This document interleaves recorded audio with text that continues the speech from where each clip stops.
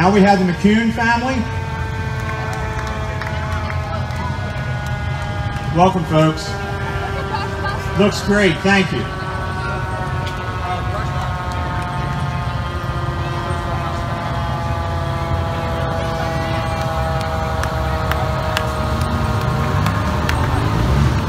Welcome. Welcome, everybody. Looks great up there. Thank you. Let's hear it, folks.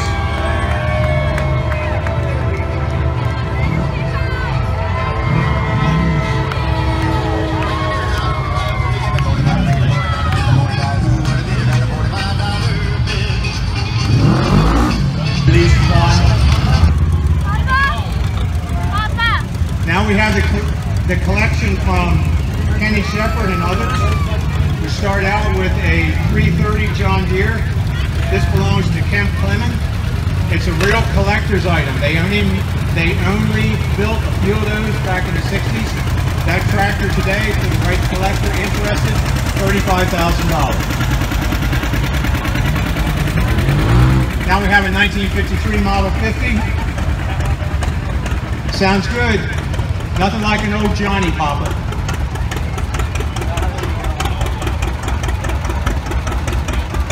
'52 model John Deere 60. This is pretty special. Kenny's last name is Shepard. The old Shepard farm over here on Kettle Run Road.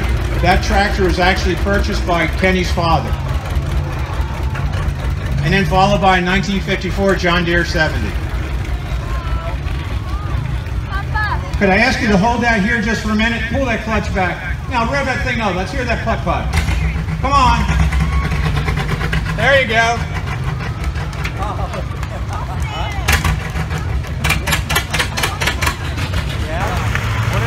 Now the taxis will be running again for folks that are interested. If you wish to get back to wherever you wound up parking, possibly over at Brentsville High School. But given, we've been blessed by having no rain, so please take in some other festivities. We have a lot of